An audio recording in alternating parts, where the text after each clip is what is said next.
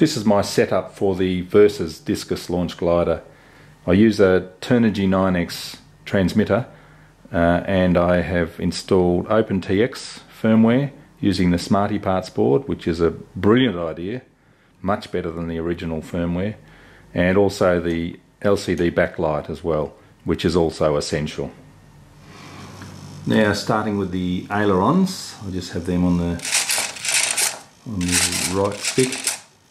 I have a fair bit of expo set up so that it's nice and calm around the centre movement of the stick. It can still go full travel. The elevator I just have on the right stick as well, and that's just full travel both directions, no expo. Rudder on the left stick. I don't use a lot of rudder. It seems to fly really well without it, but I have a little bit of rudder to aileron mix using the rudder switch, just so that I can muck around with it.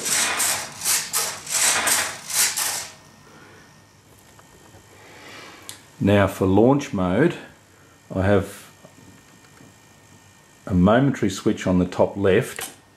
I swapped that used to be over here on the top right, but I desoldered them and swapped them over, so now the momentary switch is top left. And I have a little bit of up elevator for the launch, just to rotate the plane vertical, and then you let it go when it's pointing up. So when I'm spinning, I hold that on. When I let the plane go, I hold that on, then let it go as soon as the plane is pointing vertical.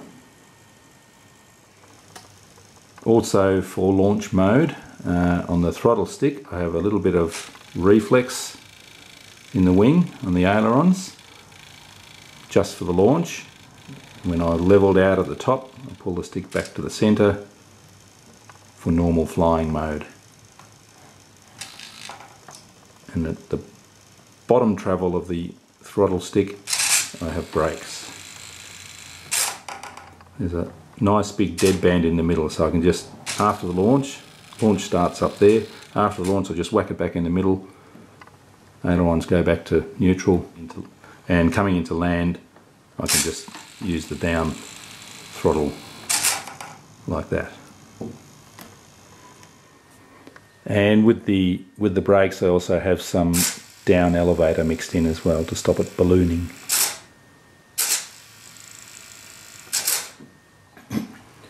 And on this 3-position switch I have the different flight modes, so that's speed I suppose, or neutral flaperons, a couple of millimeters down flaperons for cruise mode, and a couple more millimeters down for float mode.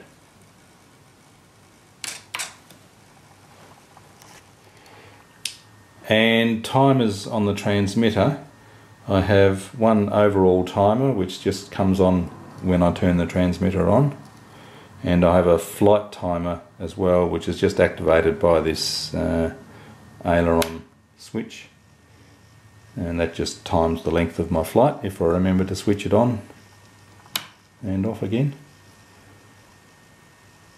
Short press of exit zeros the flight timer, long press of exit zeros both timers.